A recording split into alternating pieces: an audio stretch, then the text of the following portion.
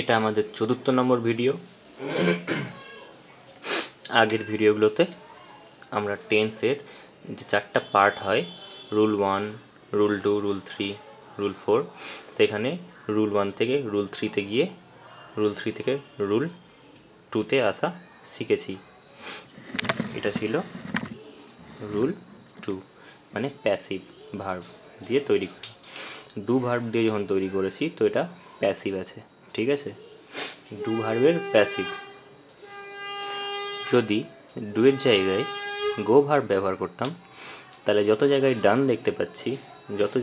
দেখতে পাচ্ছি সবগুলো পরিবর্তিত হয়ে যেত গানে।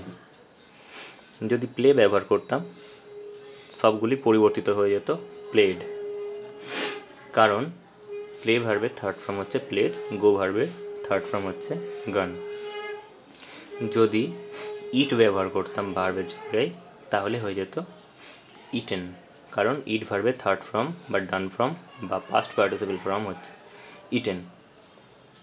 এবার শিখব কেমন করে রুল 1 থেকে হ্যাভ ভার্বে আসবো, ঠিক আছে? রুল 1 থেকে আমরা বি ভার্বে যাওয়া শিখে গেছি। রুল 1 থেকে আমরা বি ভার্বের মধ্য দিয়ে আমরা প্যাসিভ ভার্বে যাওয়া শিখে গেছি। মাঝখানে বলে রাখি, আমি রুল 1 বলতে আমি অ্যাক্টিভ ভার্বের কথা বলছি।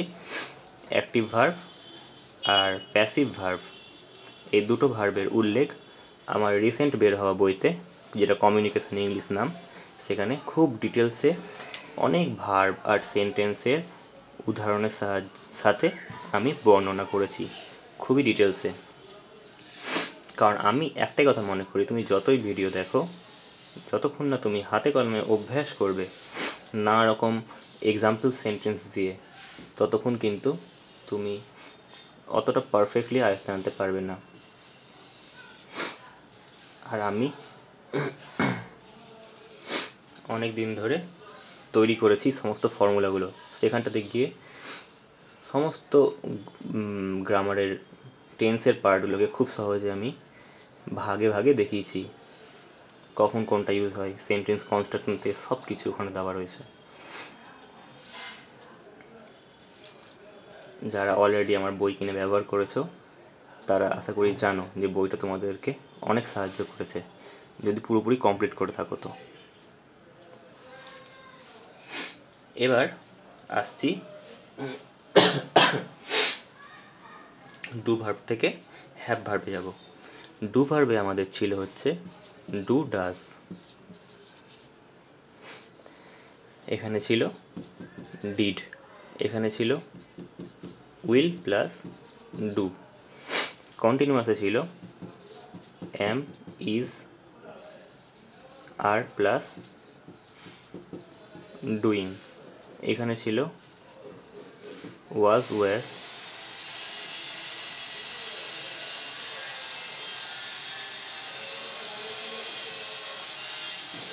প্লাস ডুইং, এখানে ছিল will plus have plus doing. পারফেক্টে ছিল হ্যাভ বা হ্যাজ প্লাস ডান, এখানে ছিল হ্যাড প্লাস ডান, এখানে ছিল উইল প্লাস হ্যাভ প্লাস ডান।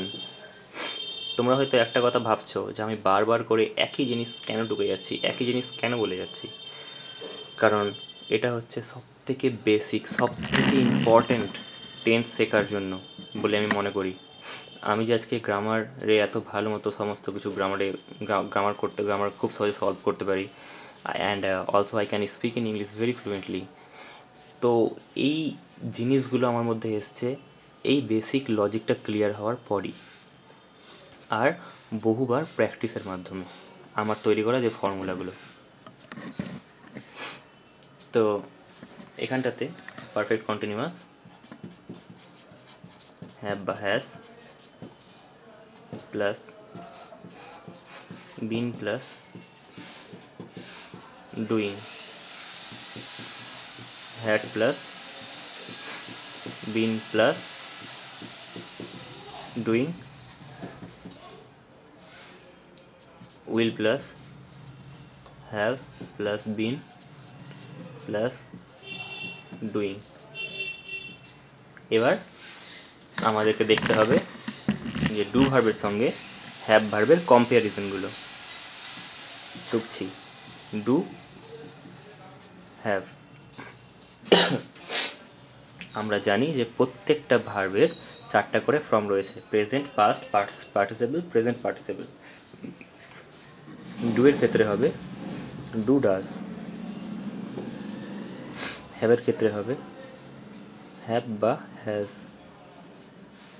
এখানে হবে ডিড, এখানে হবে হ্যাড, এখানে হবে ডান, এখানে হবে হ্যাড। দেখার বিষয় যে দুবার হ্যাড এলো, ঠিক আছে। অনেক ভার্বেরই থার্ড ফর্ম আর সেকেন্ড ফর্ম সেম হয়, যেমন প্লেড, যেমন পুট, যেমন লাইকড। এখানে ডুইং, তার নিচে হ্যাভিং, ঠিক আছে। এবার যদি ডু ভার্বের ফর্মগুলোর সাথে হ্যাভ ভার্বের ফর্মগুলোকে আমরা চেঞ্জ করে দিই, তাহলে কিন্তু আমাদের রুল 1 থেকে বা অ্যাক্টিভ ভার্ব থেকে হ্যাভ ভার্বে যাওয়া হয়ে গেল। খুব সহজে কিন্তু আমরা শিখে গেলাম। তার মানে যেখানে ডু থাকবে ওখানে হ্যাভ লিখব, যেখানে ডাজ থাকবে ওখানে হ্যাজ লিখব, যেখানে ডিড থাকবে ওখানে হ্যাড লিখব, যেখানে ডান থাকবে ওখানে হ্যাড লিখব, যেখানে ডুইং থাকবে ওখানে হ্যাভিং লিখব। তাহলে এখানে করে দেখাই, আশা করি তোমরা ধরতে পেরে গেছো আমার করার আগে। যেখানে ডু থাকবে সেখানে হ্যাভ লিখব,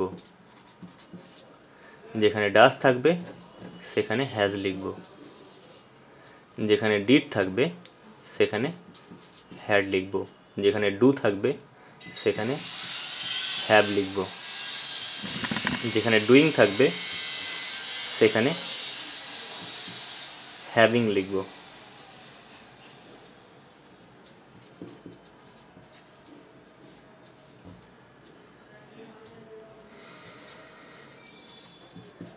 হ্যাভিং লিখব, যেখানে ডুইং থাকবে সেখানে হ্যাভিং লিখব,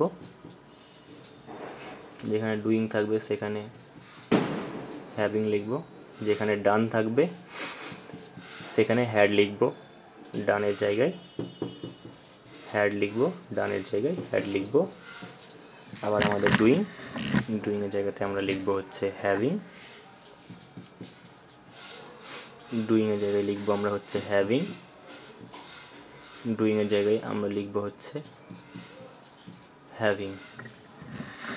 এই যে জাস্ট ডু এর জায়গায় হ্যাভ, ডাজের জায়গায় হ্যাজ, ডিডের জায়গায় হ্যাড, ডানের জায়গায় হ্যাড, ডুইংয়ের জায়গায় হ্যাভিং। খুব সহজ ছিল, খুব সহজে কি করে দেওয়া হলো, একদম অ্যাক্টিভ ভার্ব থেকে আমরা হ্যাভ ভার্বে চলে গেলাম, কত সহজে, তাই না? আমাদের তাহলে অ্যাক্টিভ ভার্ব থেকে বি ভার্বে আসা হয়েছিল, তারপর বি ভার্ব থেকে প্যাসিভ ভার্বে যাওয়া হয়েছিল, এখন আবার অ্যাক্টিভ ভার্ব থেকে হ্যাভ ভার্বে গেলাম।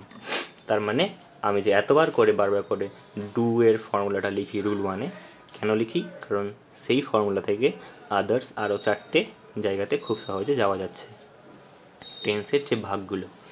কিন্তু আমাদের এই টেন্সের ভাগগুলো শুধু জেনে থাকলে হবে না, আমাদের এবার এগুলোর প্রপার অর্থ জানতে হবে, কোনটার কি মানে দাঁড়ায় সেটা জানতে হবে, এবং বাক্যের সেটার ব্যবহারের ব্যাপারে জানতে হবে, ঠিক আছে। এবার টেন্সকে আমরা বাক্যের ব্যবহারের ব্যাপারে শিখব আমাদের নেক্সট ভিডিওতে।